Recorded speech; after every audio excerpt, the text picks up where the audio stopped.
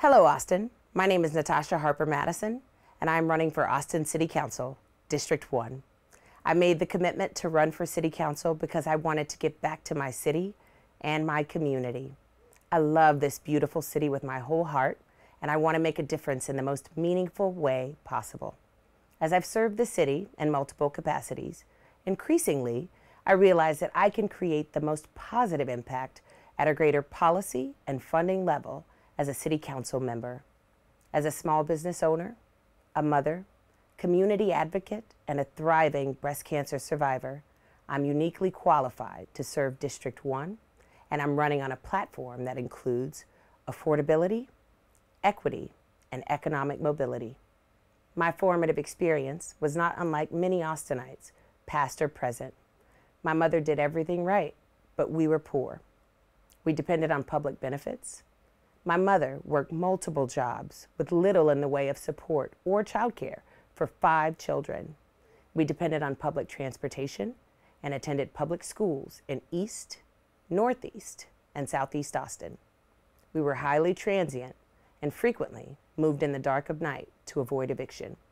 I have a deep and personal understanding of the importance of offering pathways to mobility and innovative economic development approaches. If elected, I will always prioritize constituent services above all else. Residents deserve to have a place where they can turn for help.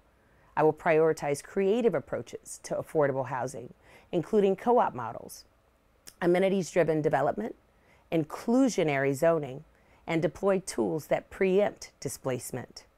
I will ensure that all eligible homeowners apply for their rightful homestead exemptions and are able to get reliable information when navigating high property taxes for folks who want to remain in their homes, as well as negotiating the sale of their properties for those who are voluntarily migrating but want to be treated fairly. Small businesses are just as likely to feel the pinch of high property taxes, among other issues specific to their needs. I will show up for our local businesses and creative communities. I commit to working with my colleagues and community to find real solutions that work for everyone. I will prioritize innovative workforce development strategies, financial and digital literacy, including robust efforts to bridge the digital divide. Hard work alone is simply not enough for far too many Austinites. We must prepare our citizens to earn living wages and receive benefits from high-quality employment.